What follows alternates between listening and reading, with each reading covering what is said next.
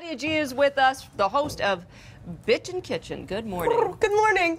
Now, you've brought, this is hysterical to me, you have come up with recipes that essentially this is what you're going to crave when you wake up and it's the morning after the night before. Well, totally. I mean, it's the holiday season. People are going out, catching up with friends, family. Sometimes you end up catching up with a Chardonnay a little more. Yeah, right. So a hangover meal is always necessary, and the greasier, the better.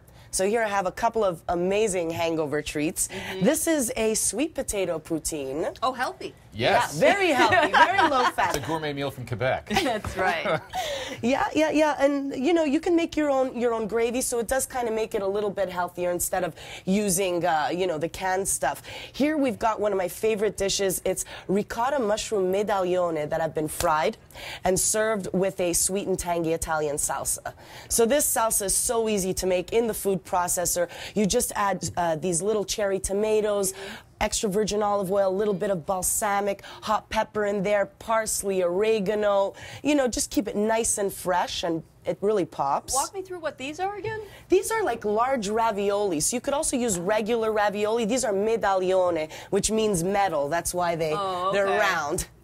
A deep-fried metal. They're like Italian latkes? Not really. They're ravioli. Inside, they're stuffed with ricotta and mushrooms. So these are super tasty. Amazing. Now, Leslie was showing us there was a little beverage over here. So sometimes you drink a little harder than other times, and you may not want to be ingesting solids. Thank you. So this is a very healthy smoothie. It's there's banana in there, celery, pineapple, and a lot of people hear celery and they're like, what's up with that in a drink? It's actually really, really delicious and subtle. There's a bit of an herbal nature to celery, and you which can use just it with complements. your Bloody Mary later on in the day. Right, exactly. Cheers. Hair of the dog, exactly. Cheers. Cheers. This is really lovely.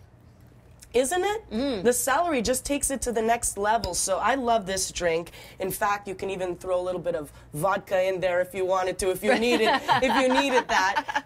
But yeah, excellent drink. Very, you know, rich in vitamins. Tons of vitamin C in there. Head-clearing vitamins. And here we have something that has a little bit less vitamins. We have bacon chocolate. Now, this is a great holiday treat. Hangover, no hangover, so easy to make. You melt some quality milk chocolate, and then you fry up some minced bacon until it's really crispy. Drain that on a paper towel, fold it into the melted chocolate, and then put it into silicone molds. Pop it in the fridge. That is it. And your guests are going to be pretty impressed. They're going to be like, whoa, bacon chocolate, what's that? But it's truly delicious. Are you going to try it? Yeah, let's go for it. Well, you know, I haven't eaten meat in a while, so I will leave that one to you guys. So I'll grab it. You know, if you're is it the salty sweet thing? Exactly. That's exactly what it is. So if you're having trouble wrapping your head around it, imagine eating breakfast, having a pancake, and then, you know, dipping the bacon in the maple syrup, and it has that flavor profile. Like salted caramel, pardon me. Really? No, the bacon is not overwhelming. No, it's not. I'm so jealous right now. And it's not that good, Liza. Yeah, thank you. Now I feel it's really delicious. So, you know, these are all great hangover treats or stuff that you can make for your holiday parties. I think this is gorgeous. What a great idea. And I love that you did the ice bucket with the flowers as a little something extra. That's cute. And I love that you do stuff that's not healthy and it's original. Where did that come from? Where did you learn to cook so badly, so well? Well, you know, I learned to cook from my family. My mother was a great cook, my grandmother, so I'm not a professionally trained chef.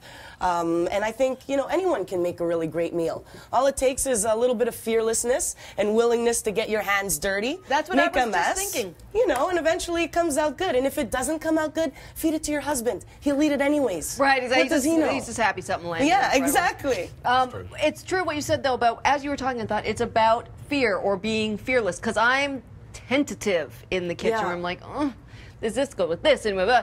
You just go for it, right? Exactly. Just go for it. And if you're using fresh ingredients and you're thinking ingredient first, you can't go wrong. Fresh tomatoes, garlic, a little bit of pasta, olive oil, and there you have like a nice light sauce. Do you make a mess? Is that part of it too? Because I'm not allowed in the kitchen at home because I make a mess. Really? I don't know if I can cook. I am a messy cook. That's for sure, you know. That's part of the process. But if you're cooking, let somebody else clean it up.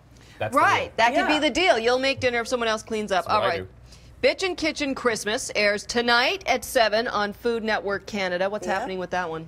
Oh, it's great. We're doing La Vigilia di Natale, which is the traditional seafood feast of the 7 fishes, and a hilarious Christmas song in there. We've got Guy Fieri, epic mealtime, vegan black metal chef, Andrew Zimmern. It's a real crazy Christmas special. And then season 3 of Bitchin' Kitchen premieres Monday, January 7th, also 7 p.m. on Food Network Canada. Nadia G, thank you so much. Thank you.